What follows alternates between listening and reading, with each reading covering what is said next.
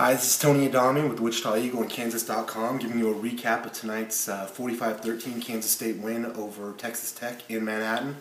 The big story tonight, obviously, was Jake Waters, who had almost 400 yards of total offense, 290 passing, 105 rushing for 5 total touchdowns, and really kind of sparked the Wildcats all night long.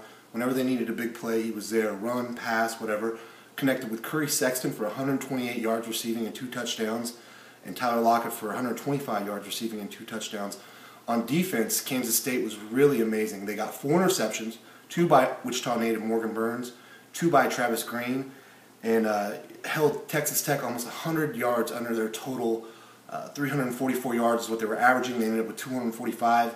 Davis Webb had a horrific night, threw the 4 picks like I just said, and really struggled. And Texas Tech has some problems moving forward, especially with the heart of their Big 12 schedule coming up. What's next for Kansas State is a bye week, and then they go to Oklahoma, which is coming off a big upset of loss to TCU tonight, but they get to play Texas, who is awful. So Kansas State isn't going to have to deal with them, kind of having that edge of coming off a huge loss. So maybe some of that will be weighed down if they really, beat up on Texas. But that's a huge game, season-defining game for Kansas State coming up next. Thanks. Go to Kansas.com, read the stories, look at the videos, and talk to you again soon. Bye.